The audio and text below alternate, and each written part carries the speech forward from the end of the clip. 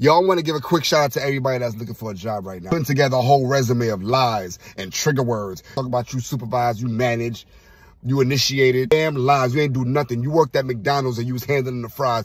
Only thing you implemented is the 3 shake rules before you dump it. And then they call you unannounced out of nowhere. Hey, do you have a moment to talk? Yes, I do. I'm just here being me, just smiling as ever. How you doing?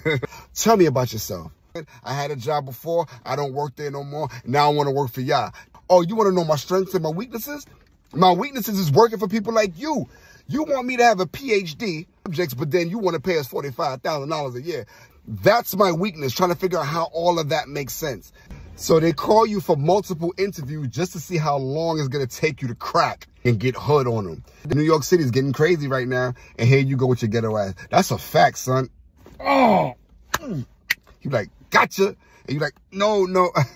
I meant to say I'll send you a fax. Like, right. As soon as you get home, you put together this fake ass thank you.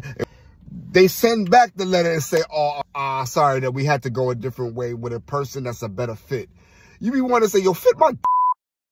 You should have known that you wasn't getting the job because you knew the sender, but you didn't read the subject line. The subject line said, you think I was feeling you? So shout out to everybody that's got a job, man. I respect you because you went through a lot. That's it.